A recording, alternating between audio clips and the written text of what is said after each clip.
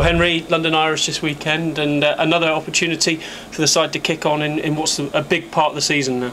Yeah, obviously there's a lot to play for still the rest of this season, and obviously for the next season, obviously for getting top 6. Hopefully we can do a job at the weekend. We've been going well recently with good performances. Hopefully we can just carry it on into the weekend. It's been quite a few weeks for you, with obviously winning the Six Nations and then getting your first call-ups into the matchday squad in the Premiership. How's it been for you, more than anything? It's been a really good experience actually. It's been good to play against your own age group, obviously in the 20s, and that was a great experience. But it's been really nice to come back and to get pushed up on the bench spot in the first team. It's been good. I've been biding my time. Hopefully I can get on this weekend.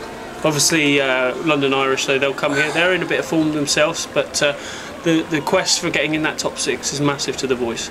Yeah, it is. I mean, we've got 3 big games coming up, and we've just got to play as well as we can in all of these, and hopefully the results come our way. For you, though, being around the squad, you're probably learning experiences even though you're not playing. Yeah, and massively each week. You learn more and more stuff every day. Especially as a 10, that's what you got to keep doing. Game management, keep moving, progressing your game in that way, and it's a great environment here to be in, to be progressing, and I'm enjoying it really. I know Ali works incredibly hard with you on your kicking and tactical mind and that, but Stino and Nacho, I'd imagine, have put their input in as well. Yeah, they're a couple of great guys for helping out and giving little tips every now and again. I mean, obviously they're both great cookers as well, so just even to watch them and learn what they're doing is pretty good. So yeah, it's an ideal environment to get better really. For you though, what would it mean to play in the Premiership? You know, you've seen Knowlesy come through and grab his chance. Luke Cowan-Dickie's had moments with the first team. You have in the LV, but Premiership rugby is what it's all about. Yeah, obviously it'd be massive to get a run out on the weekend, and it'd just be a reward for the work we've put in over the last few years, and it's what I set out to do when we came to the club, and hopefully we can see a bit more of it. No doubt you've done your homework on Irish this weekend. What are you expecting from them as a team?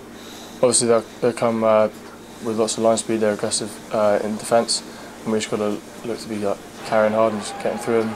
And obviously they've got some dangerous attackers like Humphreys in attack, pulling the strings, and good back 3, and we just got to be on our money, and hopefully we can do the job. 3 more games in the Premiership, but then the summer it brings the Junior World Cup again. Looking forward to that, I'd imagine. Yeah, obviously last year we went, got a couple of games, but not massive amount of game time. Hopefully this year that'll change. It was a bit of a disappointing campaign last year, but hopefully this year we'll be a lot better. We've had some good matches in the Six Nations, and we're just really looking forward to getting out there to France and see what we can do. There's been a new addition to the coaching staff, Rob Hunter, a guy you've worked with closely for the past year. What can we expect from him? Oh, he's a good organiser, and he knows exactly what he wants. He's a very knowledgeable bloke, but obviously he's a forwards coach, so has more to do with the forwards than he does with me. But it's nice, it's good to have him on board, really. Brilliant, thanks, Henry.